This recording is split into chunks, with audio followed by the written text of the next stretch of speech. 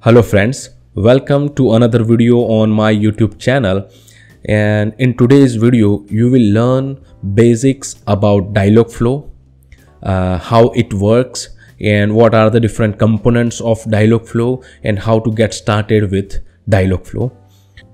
So let's dive deep into the video.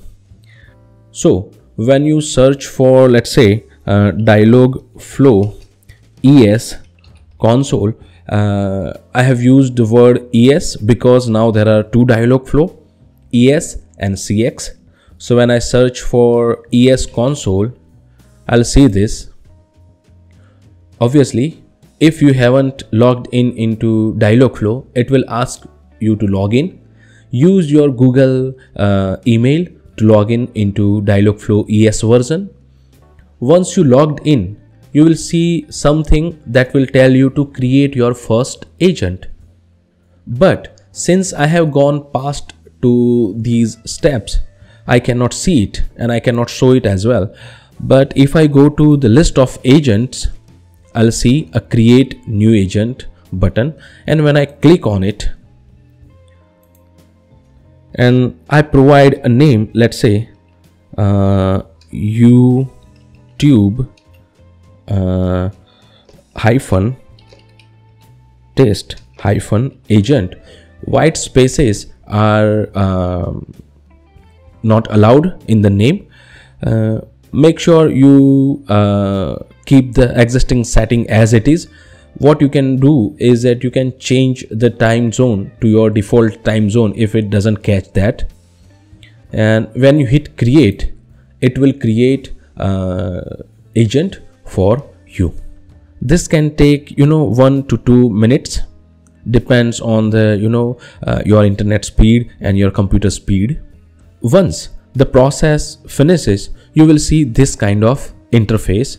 Here on the left side we have some menus and settings.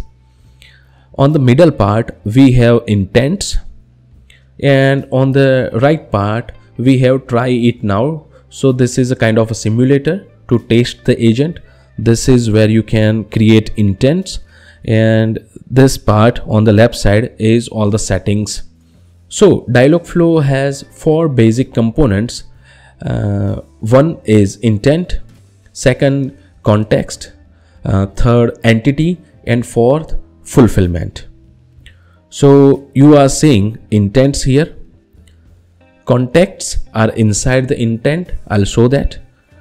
Entities are parameters that are going to be extracted from the user's query, and fulfillment, which is communication to the outside world. So Dialogflow cannot communicate directly to the outside world like third-party APIs or any other function. You need to write a fulfillment so that Dialogflow can communicate with the outside world. There is also a gear icon next to the name of your agent, and when you click on that, you will see different settings. Here you can export the existing agent or import or restore from a zip file. You will share your agent with a developer so that developer can see this agent and they can work on it. Now let's move to intent part. Here in the intent part, you will see default fallback intent and default welcome intent. So when I say hi here in the simulator, you will see bunch of information. This is my query. This is Dialogflow's response. This intent was triggered and the query score. If I say something that the board doesn't understand, it will fall back to default fallback intent and it will show a response from default fallback intent. So now if I go to default fallback intent, you will see bunch of things here. The first thing is context. So context binds intent one to another. Event is not much important. We will not emphasize on that. Training phrases are the similar phrases that you want that intent to be triggered with. So here in this case of default welcome intent, you say all the training phrases points towards someone starting a conversation. Okay. Next, there is action and parameter. There is possibility that you want to extract some information from user's query. That information is parameter, and that is captured here.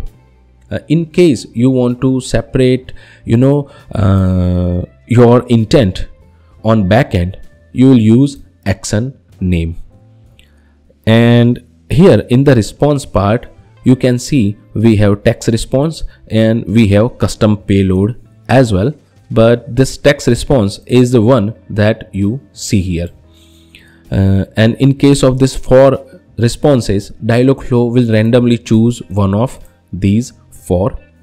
The last part is fulfillment section. If you enable fulfillment, it will not get response from this response section. It will call your webhook fulfillment for the response, and whatever your webhook will return, it will shown here.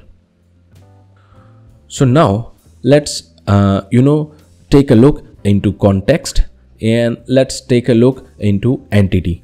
So here I'll say that my context name is await name. You see 5 number. This 5 number shows that this context will be live for 5 conversation. I'll change that to 1 and I'll save this.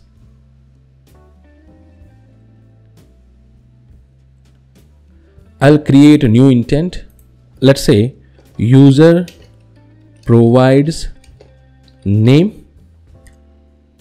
In the context part, I'll add that, and in the input context, I'll say await name. I'll remove that from the output part, and here I'll say my name is Raj. So this phrase will trigger the intent. You can see now name is extracted as system.person. I'll say Raj. I'll say it is Raj. Let me correct that first. I'll say I am Raj. Now in the actions and parameter, you see one parameter is captured.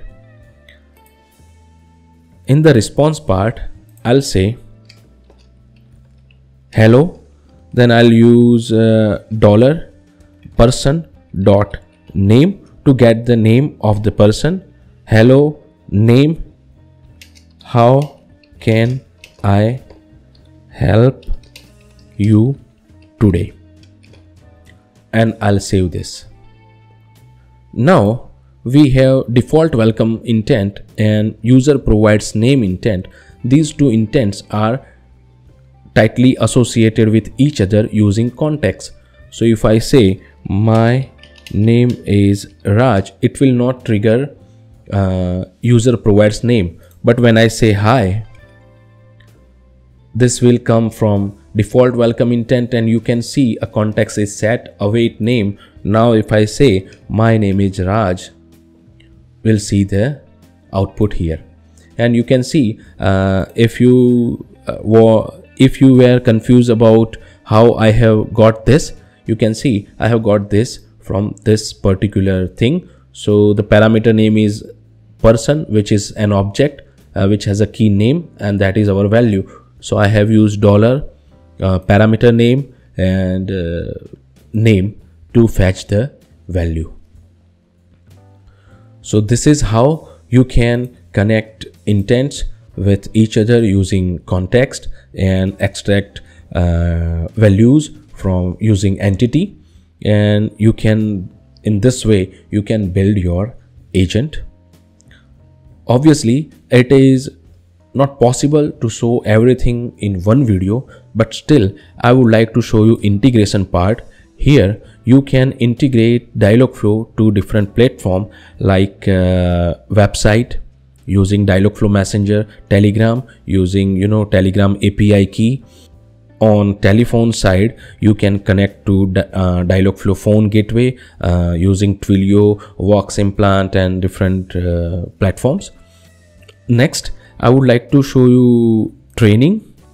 So here you will see all the conversation happen with the chatbot, and if you find that this user query was not matched with any intent, so you can click here and you can choose the appropriate intent and attach this query to that intent.